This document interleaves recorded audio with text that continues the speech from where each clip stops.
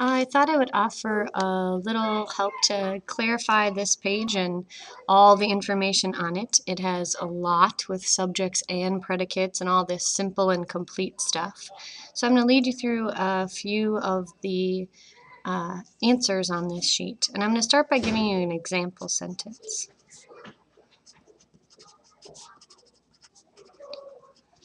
And I'm going to start with a subject there. I have a tiny mouse.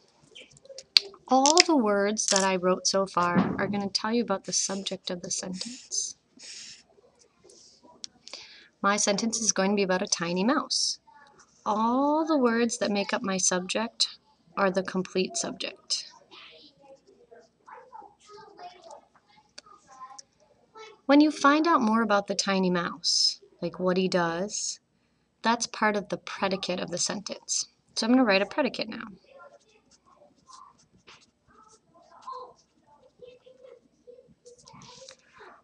All the rest of the sentence, when we have simple sentences like this, one subject, we have a complete predicate that ends the sentence. It tells you about what the mouse did. In this case, he ate the cheese. When I start a page like this, I always look for the two parts, the complete subject and the complete predicate. Then we'll worry about the simple stuff. So look at the first sentence. My grandparents live on an island. My grandparents, that's who the sentence is about. So, just like down below, this is my complete subject. It's who my sentence is about. Now, what do I find out about my grandparents when I read this? I find out they live on an island. That's my complete predicate. Now, do you notice that live on an island is all the way underlined, and so is the line that I put? So live on an island is the complete predicate in the sentence. For every sentence on this page, you should be able to find a subject and a predicate. Now, let's explain what that simple stuff means. Let's go back to my tiny mouse sentence. Do you see on the tiny mouse, I have a few words here, but which word exactly ate the cheese? Did Tiny eat the cheese? No, the mouse ate the cheese. So in my complete subject, that's my simple subject, the thing that actually did the eating of the cheese. Now, what did my tiny mouse do? He didn't cheese.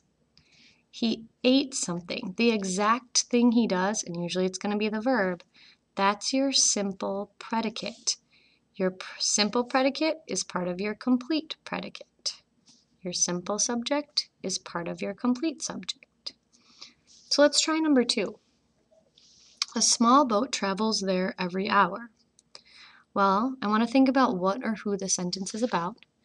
It's about a small boat. So there's my complete subject.